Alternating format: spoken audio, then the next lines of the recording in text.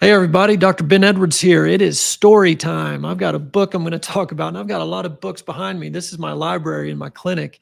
So why do I have all these books? It's because I didn't learn it all in medical school. Imagine that. Now, when I graduated medical school, which is UT Houston, 2002, I'm an MD.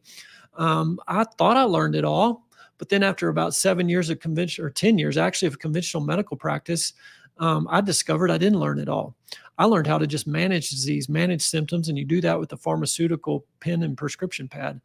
Doing it that way, though, is a temporary relief, but it cuts your life short, and you suffer in between. We die younger and suffer more than anybody else, and spend the most money doing it. That's what I learned to do in medical school. Someone, I think, decided for us that Americans just aren't gonna take responsibility and do the right thing, get up and move, eat real food, get some sunshine, be at peace. So if we're not going to do that, let's just treat symptoms with pharmaceuticals. That's what was decided for you. And actually, this goes back to 1910. Abraham Flexner, you can go look this up, the Flexner Report. So Carnegie and Rockefeller get together and they hire this guy. He's an education expert. And they send him out to survey the country and all the medical school curriculum that's out there, because there were homeopathic medical schools back in the day. In the late 1800s, there were more homeopathic medical schools in this country than allopathic medical schools. Thousands of licensed homeopathic physicians in this country prior to 1910. So Flexner went around the country, found all these different curriculum. There was naturopathic medical school, herbalist schools, chiropractic schools, traditional Chinese medicine, Native American medicine, Ayurvedic medicine from India. Anyways, he came back and summarized it all and said, hey, there's too much chaos out there. We need to standardize this to allopathic, is what he recommended. And allopathic at the time was just petroleum-based byproduct chemical derivatives that they started to experiment with. But basically, after 100 years, we've developed all these drugs that treat symptoms. High blood sugar, it's a symptom. Acid in your esophagus, that's a symptom. High blood pressure, it's a symptom. Tumors, symptom. All these things are symptoms, guys. And doctors get learned to use a pharmaceutical to suppress that symptom instead of deal with the root cause. So anyways, that was the education I got. Once I found out that produced the worst outcomes and there was another way, an alternative to that conventional model, I went and learned it. And I'm still learning it. And a lot of these books have a lot of what I've learned. So I'd like to share with you today and in future videos some of these books because they're really cool. There's some amazing stuff happening pre-1950, 1960s when all the drugs started coming in for chronic disease. Pre-1950, doctors had a little more experience and they had other tools in the toolbox and they had some tradition they could pull from, and they had a different way of thinking where they had more freedom to go experiment and try this and try that and look at herbs and look at different things. So there was a doctor in North Carolina, Reidsville, North Carolina, in the 1950s. His name, Frederick Klenner. And this book, it's called Primal Panacea. It's by Dr. Thomas Levy. And Thomas Levy goes back and summarizes a lot of Frederick Klenner's work. And it's amazing the number of studies in this book. And I'll go through some of them. I want to highlight just a few.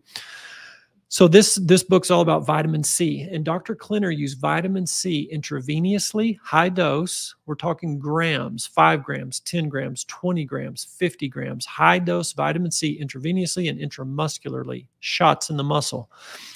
There was one study that showed 327 out of 327 patients were completely symptom-free from shingles in 3 days, administering high-dose vitamin C. Another study, 7 out of 7 rheumatic fever patients symptom-free with high-dose vitamin C. And then this is a big one. This is 60 out of 60 poliomyelitis patients in 3 days symptom-free.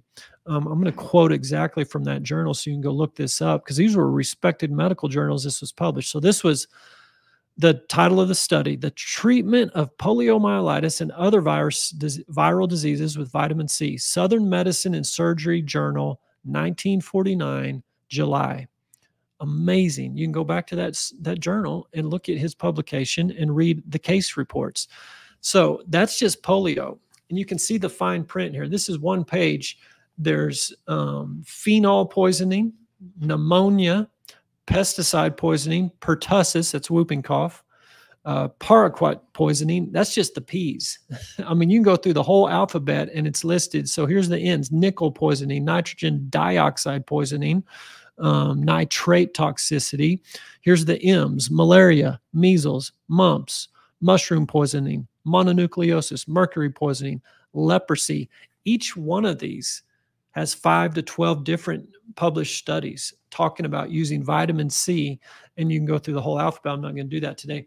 The point of this book was to bring forth some old, 100-year-old, 80-year-old published studies from doctors pre-1950 that were using vitamin C high dose. It's amazing. And what that does, it's an antioxidant. How poisons and toxins disrupt normal physiology is they rob electrons from your cells. Vitamin C is an electron donor, so it's going to donate back those robbed electrons. That's what antioxidants do, guys.